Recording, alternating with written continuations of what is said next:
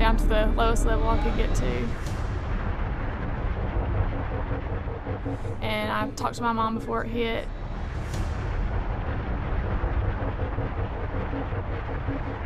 My boyfriend was able to call me, so I got his call and tell me he was okay because the storm hit his house.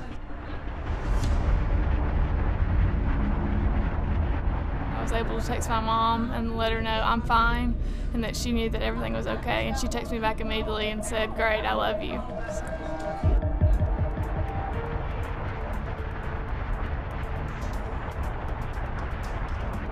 Well, on April 27th, we had 5 or 6 Category 3, 4, and 5 tornadoes come through the state of Alabama.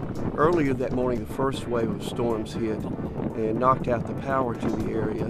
Later in the afternoon, they started saying a second wave of storms was coming, that this was the big wave. And wow, did they ever understate that. They were so severe that the tracks are actually visible from outer space, from satellite.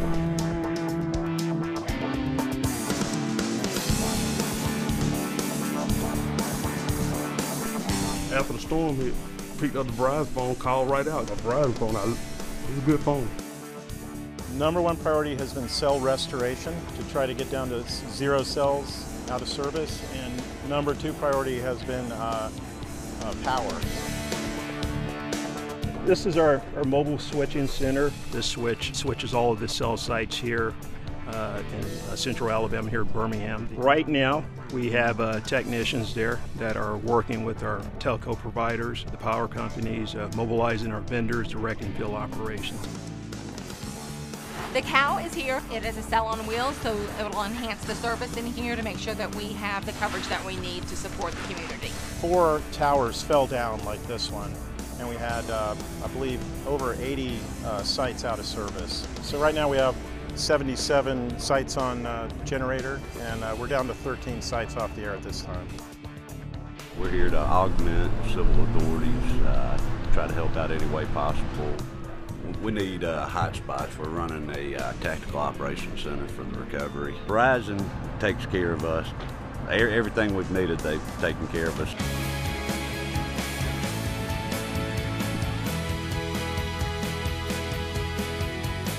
So after the storm and I couldn't get in touch with my family members, I thought, you know, I'm going to get back to Verizon. And after the storm came through here, I tell you, I had no service, couldn't call, check on people, so, and my friends had Verizon, they could still use their phones, so therefore I decided to come over.